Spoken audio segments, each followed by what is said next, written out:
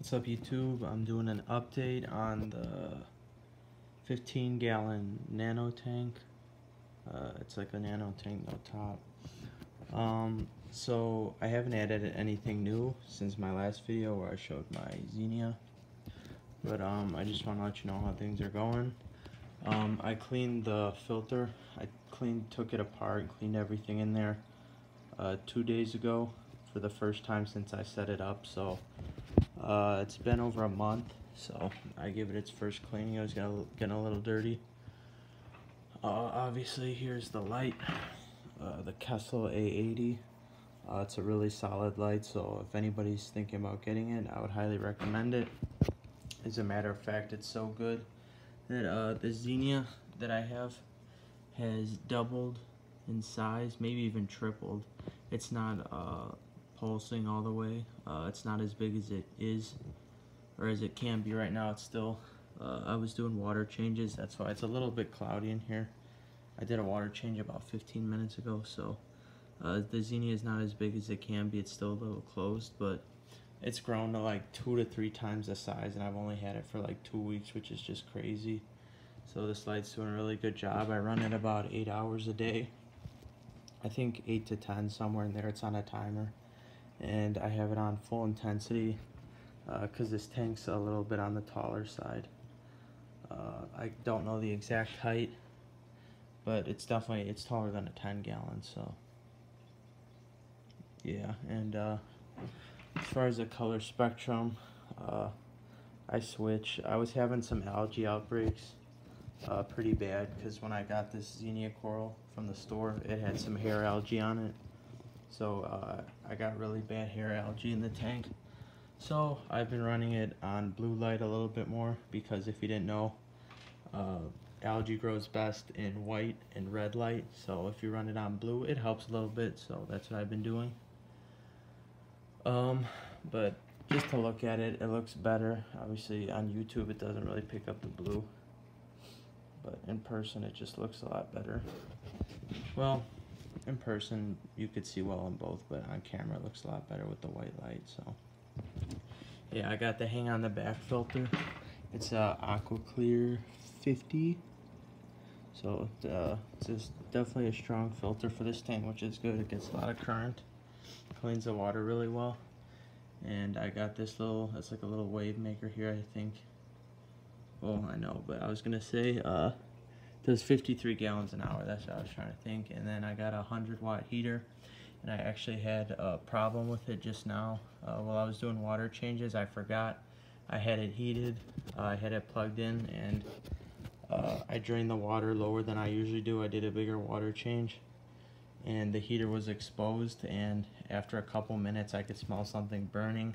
So I quickly unplugged it. I let it cool down, and I plugged it back in, and I turned it up just to make sure it was working, and it started heating. So I think it is working, but it did melt the plastic a little bit, and it did get really hot, so that's something you got to be careful with. So yeah, that's pretty much everything in the tank. I'm running the sand. I already had some pre-cycled sand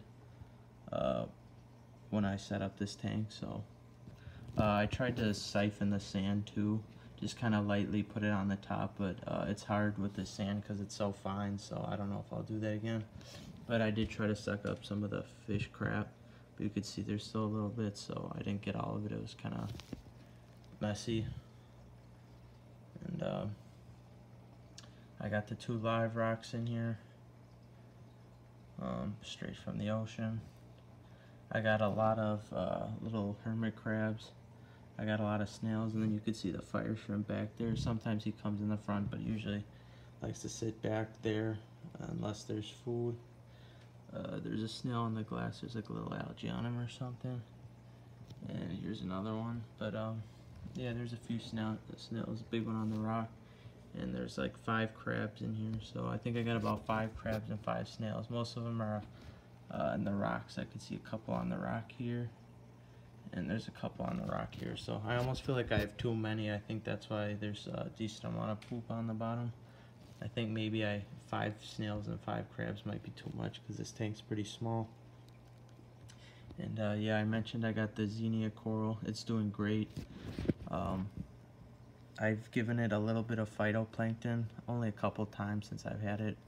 I've had it for I think 3 weeks, and I've given it phytoplankton with I forget what it's called, the thing that squirts at the syringe, that thing, and I've given it some, I think about 4 times, maybe 5, and I try to pour like mysis and brine shrimp juice on it, so it's doing really good, growing a lot.